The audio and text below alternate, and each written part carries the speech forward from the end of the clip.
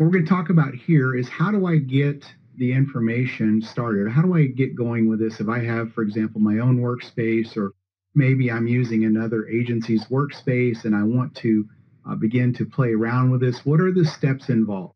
Dan has talked about some of the different requirements like dimension styles and text favorites and even element templates. And so do we deliver something that will get us started? And the answer to that, of course, is yes. We deliver both a metric and an imperial example version of a couple of different files. And then we're going to take a look at the configuration variable or variables that we need to examine in our current environment. So the first thing we want to talk about is we want to copy over the delivered files from our examples workspace. Then we'll talk about the configuration variable. I saw some questions in the chat about the civil labeler XML file. And then lastly, we'll talk about verifying some of our basic microstation configuration variables that they pick up the dgnlib that we're going to copy over. Okay, so the delivered civil labeler XML file, it contains our pre-built labels that Dan was demonstrating earlier.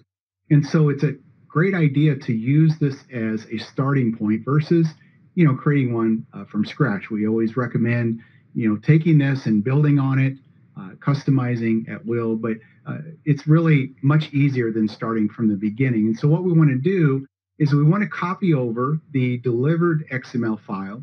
And I give an example location here for the Imperial is under your program data folder structure. And I've highlighted the file name there in a different color green for you so that you'll know what file it is you want to copy.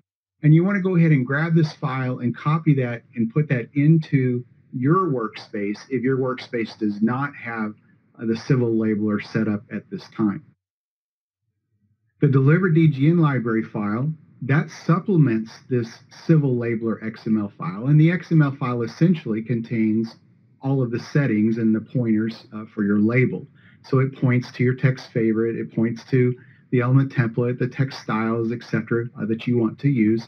And so we also have this dgnlib that actually contains those resources. And so Dan actually created this DGN library along with the XML file that we deliver in our examples workspace. And he purposely made it simple for you to transfer this to another workspace where the element templates, the text styles, the text favorites, and the dimension styles are all in a single DGN library. So that's the other file or the second file that we would copy over to our workspace.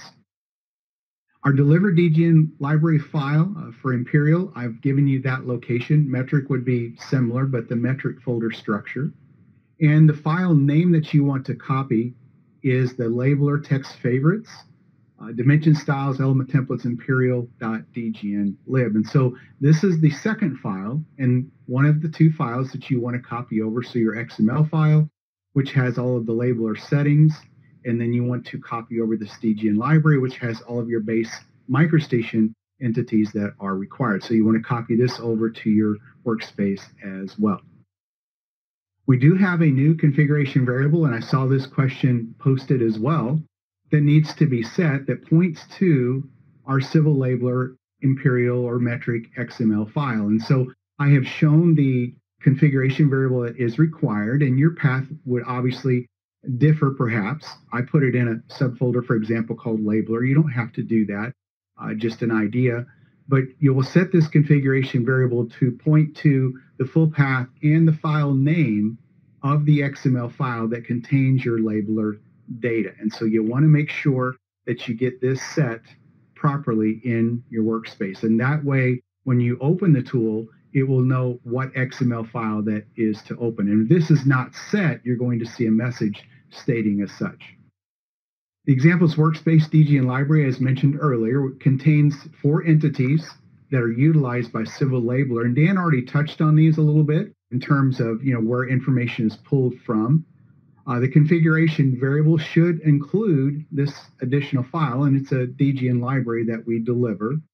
And so we're going to verify that that file name of that dgnlib that you copied over coincides with your configuration variable assignments. And so you'll see the 4 key configuration variables here of the different versions of the MSDGN label list. So you have your element templates, your text styles, your text favorites, and your dimension styles.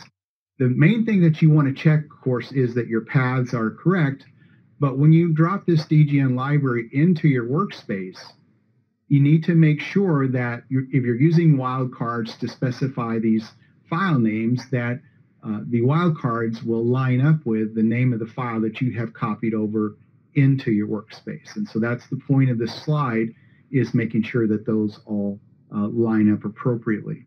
And I believe with that concludes what it takes to utilize what is in our examples workspace and place that into yours. Just as a refresher, you have your XML file that contains all of the labeled data, and then you have your DGN library that contains these 4 primary MicroStation entities that are used within that XML data file. And then you'll have your new civil labeler XML file configuration variable to set. Once these are in place, you will then be able to open the civil labeler and utilize what we have set up in the examples workspace.